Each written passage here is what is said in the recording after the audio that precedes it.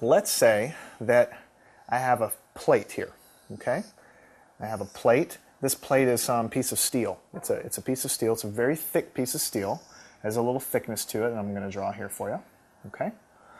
All right, and underneath this thing, underneath this piece of steel, okay, I am going to try to draw a flame. So I've got a blowtorch under here, right? And this blowtorch is coming up underneath, and obviously it kind of comes up here. It's kind of hidden. It's a very hot blue flame, right? That's why I'm drawing it in blue. So obviously it's pointed right at the center of the slab, okay? And it's very hot, so it's going to get this thing hot. Now let me ask you this. Right after you turn on the flame, okay, is the entire slab, let's say the slab is very large. Let's say the slab is 300 feet long and 300 feet wide. Do you expect the temperature of this slab to be the same?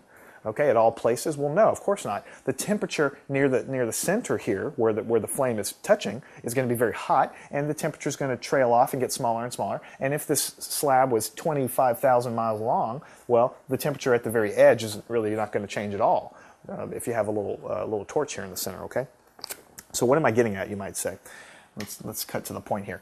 I'm going to superimpose on top of this thing. I'm going to superimpose my little coordinate axes that I always like to do. Right? So this comes down here, right? Like this. Like this, okay? So no different. This is the x value, the coordinate, the y coordinate, and the z coordinate. All I've done is drawn a coordinate system on top of this real-life problem. I haven't changed anything. You've still got a piece of metal. You're still heating it up. What I want to do is I want to define a function that's going to tell me the temperature as all over this piece of metal, basically. So I may want to know the temperature here. I may want to know the temperature here. I may want to know the temperature in the center. I may want to know the temperature here. Well, since it's a flat slab of metal with it has some thickness, but it's not a very thick thickness, then what I really want to do is I want to define a function of x and y. So given any pair of numbers, x and y, because this is a flat piece of metal here, okay, laying on the xy axis, okay, at any given value of x and y, I'm going to calculate the temperature, which I'm going to call that temperature, I'm going to define that variable to be z. Okay, so let's go ahead and just sort of draw that and give you an idea of what that might look like. Let me go ahead and shorten this a little bit to give me some room. This is still y, nothing has changed, okay? And what I'm going to do is I'm going to just draw my coordinate system one more time over here because I don't want to disrupt my original picture here, okay? Okay, so this is x, this is y, and this is z. So what we probably would find, if we actually did this experiment, is what we would find is that in the center, in the very center, let's say the slab is centered right here, the very center is at x comma 0 and y comma 0. Right here in the center, the temperature is going to be a maximum. And as we go away from it in any direction along x and y in this plane, the temperature is going to fall off, right? So what we're going to find here is the temperature might look something like this. It's going to be a maximum, and then it's going to fall off like this, okay? Something like this. And let me go ahead and just draw some dotted lines here to make it a little bit more clear what we're doing. Okay, so I hope you can see what I'm getting at here. The temperature, well, let's go ahead and continue my guy out like this. Okay, this is y, and negative y would continue on, out like this or something. So it's sitting right there, okay? And it's hard to see in these three-dimensional, pictures, but what I'm trying to show you,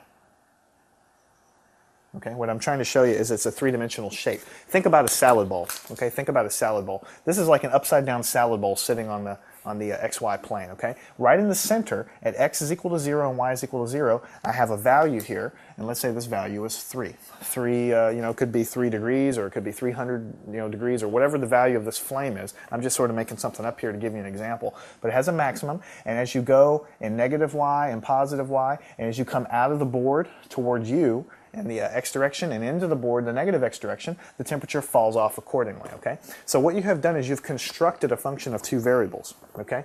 You've constructed a function of two variables. Now, if this were a perfect circle, if this were actually a hemisphere, a circle that, let's just say we did this experiment, I don't know what it looks like, but let's say it did actually produce something that kind of looked like a circle, half circle in three directions, in 3 dimensions, then what the function would actually be, let's say, the function could look something like this. You could say it was f of x and y, okay? And it might look something like 9 minus x squared minus y squared, okay? What I'm saying here is, and I haven't given you any proof, I'm just sort of giving you an example, right? What I'm saying here is you can put a value of x and you can put a value of y in, okay? In this plane, so to speak, and when you put it into a function like this, you'll calculate a value. In this case, the value is z, but I'm also saying that z is equal to this function of x and y. Z is the value that you calculate. The function, just like when you say f of x, you know that y is equal to f of x. Here I'm saying z is equal to this function, okay? So whatever I calculate is going to be the z coordinate to draw my picture here, okay?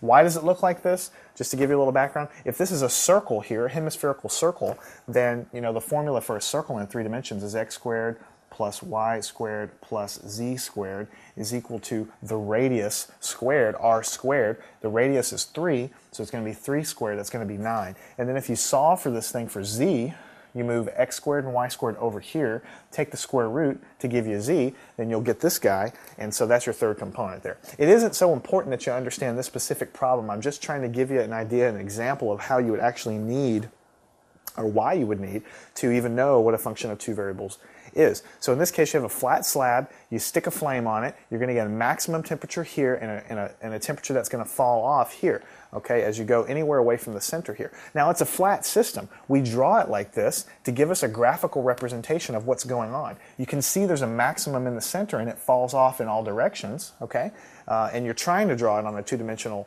plane, which is tough to do, but that's the best you can do. In reality, what you're really representing is that any direction from the center is going to have a lower temperature than what's at the center. So, just like up above, when you had a function of one variable, and you had a curved, you know, sort of function here, you were very interested to calculate derivatives, which was the slope, okay, the slope at any given point, right? At any given point, you just calculate the slope of the tangent line, okay? Well, now we're just making a kind of a generalization here and saying, well, if it's a function of two variables, z is a function of these two variables. The third component here, the third coordinate, is a function of something in the xy plane. In this case, it's something simple. It's a hemispherical salad bowl, but it could be a crazy thing with hills and valleys or whatever it is, okay? Then we're going to be very interested to calculate the derivatives here. We're going to be very interested. At this point, what is the slope of that function? At this point, what is the slope of the function? What you're basically saying is at this point in the slab, how fast is the temperature changing as I travel, you know, away from this point? So at this point, I might want to know what's the derivative, what is the rate of change of the temperature along this slab, okay? Well, you see, in a two-dimensional problem like this, it isn't very helpful just to ask that question, what's the rate of change? Because the other thing you have to ask is, well, what is the rate of change of the temperature? You have to ask, what direction are you talking about? Are we talking about what's the rate of change along the y-axis? Okay?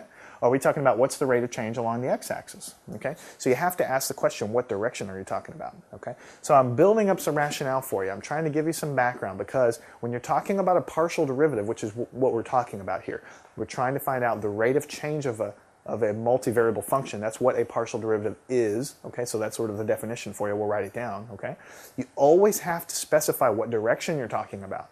Are you talking about along the x-axis? Are you talking about along the y-axis? You see, back when you learned derivatives the first time, there was no ambiguity because there's only one function, there's only one variable. So when you ask about the derivative of f of x, it's always with respect to x, f of x, so you take the derivative of f with respect to x.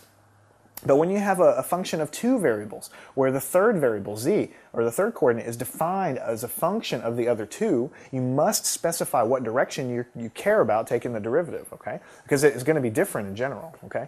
So this is a symmetrical function. It may not matter so much for this function, but if this function had a lot of hills and valleys and crazy, you know, things, then the derivative along x, as you travel along the x direction, may be different than the derivative that you travel along y, because the hills and the valleys may look a little different as you go along x and as you go along y, and that's what you're doing. You're looking at the hills and valleys as a function of x and y, okay?